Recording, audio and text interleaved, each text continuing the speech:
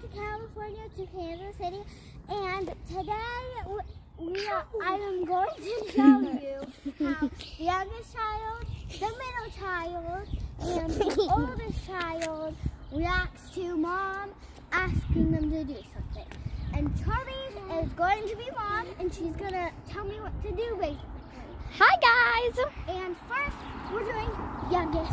Youngest first! Turn on the TV.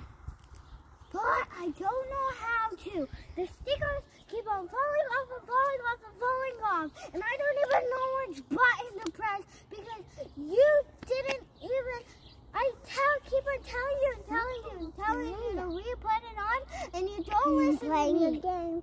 Have to try to get out. And now, the middle. Turn on the TV. But I always do it. Why do I have to do it now? Please. Turn on the TV. Fine. Now, oldest. Turn on the TV. But I freaking do it every time and every time and every time. And I don't even want to turn on the TV. I don't even want to watch even the show. So, I always do it. So it's Langston's turn. You go turn on the TV. I always do it. I do it last time, time before, and it goes on. I always do it. And the next day, when mom says, turn on the TV. Turn on the TV.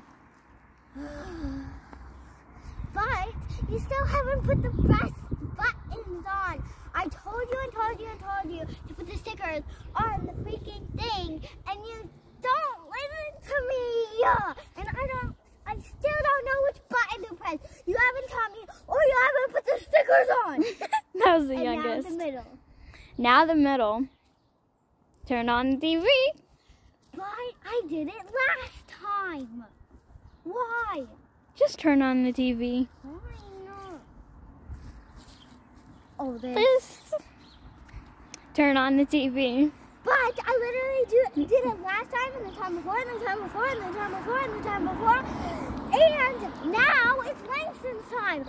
It's Langston's turn. It's not my turn anymore. I did it last time, and I always freaking do it! It's not my time. I'm just gonna watch my iPad. Yep, that's how everyone reacts. So, bye guys. See you in the next video. Make sure to give us a thumbs up and subscribe.